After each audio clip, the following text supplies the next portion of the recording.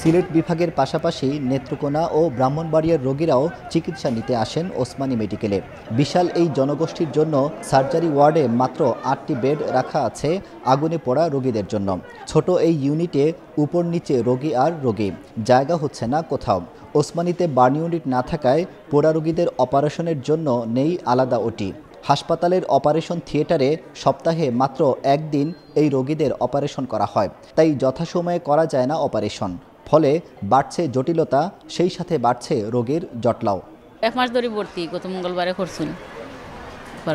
আমার মা অনেক দিন হয়েছে আয়ান ভর্তি হয়েছেন, তাই সিরিয়াল পাইরা না, ডাক্তারের সময় নাই। এখানে আসছি, এসে 21 দিন রয়েছিলাম, 22 দিনের দিন আমার অপারেশন হয়েছে। বার্নের পেশেন্টটা যখন প্রথমেই আসে তখনই প্রথম 24 আওয়ার্স খুবই ভাইটাল। এই 24 আওয়ার্সের মধ্যে আমরা একটা হিসাব করে ফ্লুইড দেই।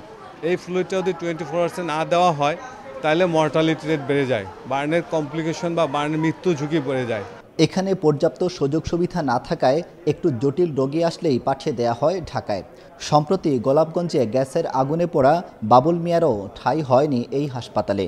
ইনফেকশন এবং সেপ্টিসিমিয়ায় তো বার্নের পেশেন্ট বেশি মারা যায়, তো এটা আইসোলেটেড ওয়ার্ড প্রয়োজন হয়, এটাকে খুব সেপারেটলি কেয়ারফুলি রাখতে হয়।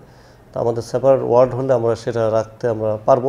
বজ্রপাত, বৈদ্যুতিক শর্ট সার্কিট, গ্যাস লাইনে আগুন ও রাজনৈতিক দ্বন্দ্বে এ অঞ্চলে দিনে দিনে বাড়ছে পোড়া রোগীর সংখ্যা। 100 বেডের বার্ন ইউনিট স্থাপনের প্রস্তাব পাঠালেও এখনও আলোর মুখ দেখেনি।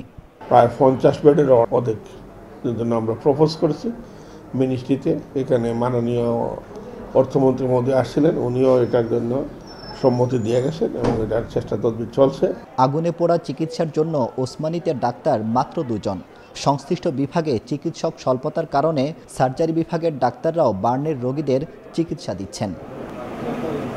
আব্দুল আহাদ, সময় সংবাদ, সিলেট।